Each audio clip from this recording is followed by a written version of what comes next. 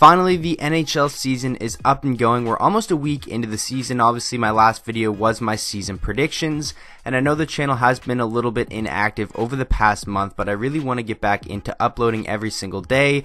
I've been missing it. I've just been really busy. Now as things start to calm down, the season starts to get into full swing. I've come up with a lot of new ideas and series I'm going to be doing throughout the season, so I hope you guys are excited. And if you guys have any suggestions on any type of video you want to see or any team you want to see me cover, let me know down in the comments section below. But in today's video, I'm going to be talking about Auston Matthews because he has been an absolute tank so far in the Leafs' first 3 games. With the Leafs being probably my second favorite team in the NHL, I have caught all 3 of their games so far this year, and like I said, Auston Matthews has just been an absolute problem, and teams can't really shut him down just yet, and I think that's a large part to them really trying to shut down that John Tavares and Marner line, which causes a lot of problems. But then, when you match up your top defensive line against that line, you still have Auston Matthews, Zach Hyman, and Kasperi Kapanen to deal with. Kapanen was placed on that line last game, and it was fantastic.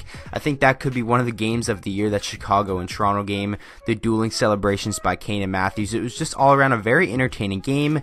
Maybe not for hardcore Leafs fans, and for Mike Babcock, they probably would have liked to seen maybe a 3-0, 4-0 shutout for the Maple Leafs, but a 7-6 game nonetheless, with the star power that was out there, with guys like Patrick Kane and Jonathan Toews, who's also been on a tear to start the season. That's a really nice thing to see from him, as obviously he didn't really have the best year last year, but that is a subject for another video. And then obviously Matthews, Marner, John Tavares, and then you have Duncan Keith, Morgan Riley, goaltending, all that good stuff, and it really just made for an unbelievable game that probably will go down as top 5 games this season, just pure entertainment wise. Maybe not pure hockey, because it wasn't really an old-fashioned type of hockey game, hard hitting and stuff like that. There was just a lot of goals scored, and that always makes for a really fun game to watch. So now enough rambling, let's take a look at Auston Matthews' stats throughout the first 3 games of the season. Obviously, if you are a Leafs fan or you follow hockey heavily, you will know the stats and what Auston Matthews has been doing, but if you're just more of a casual fan, you don't really follow the Leafs, and you're missing out because Auston Matthews has been showing that he can be one of the best players in the NHL. Opening night against the Montreal Canadiens, he has 2 goals, 17 minutes of time on ice. Obviously, he had the overtime winner. Then, in the loss against the Ottawa Senators, he still looked great with 20 minutes and 20 seconds of ice time, a goal and an assist for 2 points.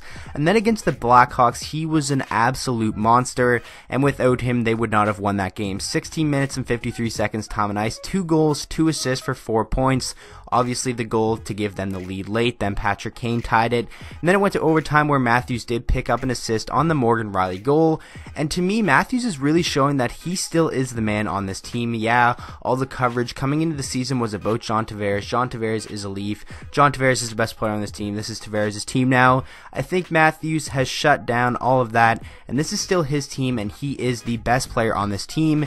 And I think the rest of the league should take note now. Don't worry too much, or don't put all your focus on shutting down Tavares and Marner, because if you do, Auston Matthews is going to gut your lineup. He's going to score goals. Obviously, he's shown he still has that lethal shot. His first goal of the year against Montreal was a snipe. His goal to give them the lead over the Blackhawks was an absolute snipe. He's just looked like a monster. The size, the skating, it seems like his skating has got a lot better, and obviously he is a big guy. He's hard to knock off the puck, and I think he really could be a problem for a lot of teams in the NHL this season.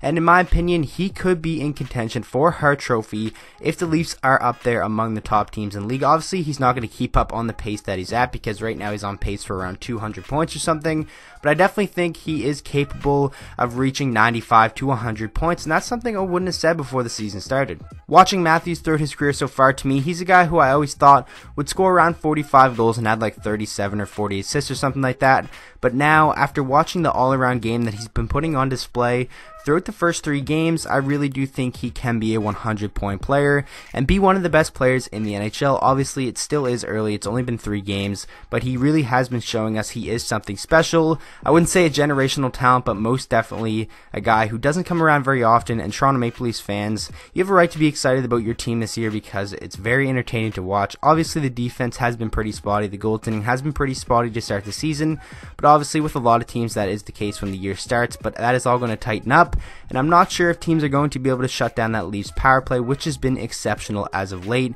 or to start the season. So all in all, a decent start to the year for the Leafs, but for Auston Matthews himself, an unbelievable start, and I don't really think Leafs fans could have asked for more out of Auston Matthews throughout the first 3 games of the season. So that is going to wrap up today's video. I really hope you guys did enjoy. Make sure you let me know down in the comment section, what do you think Auston Matthews is capable of this season? And give me a prediction on the Leafs and Auston Matthews and just everything Toronto Maple Leafs. I know this video was kind of really subjective to this one player and one team, but I promise throughout the season I'm going to be covering all teams, going to be doing weekly recaps, and I was thinking about recapping every Detroit Red Wings game, but I'm not really sure how many of you would want to see that. So any video suggestions at all, if you liked what I just said about the weekly recaps and the Detroit Red Wings recaps, just let me know. Anything you guys want to see, feel free to leave it down in the comment section below. I do read all the comments, even though I don't respond to them all, they will get read. So thanks for watching. I hope you guys enjoyed the video. If you did, please make sure to drop a like on it and subscribe to the channel for daily NHL content, and I will see you guys all in the next video.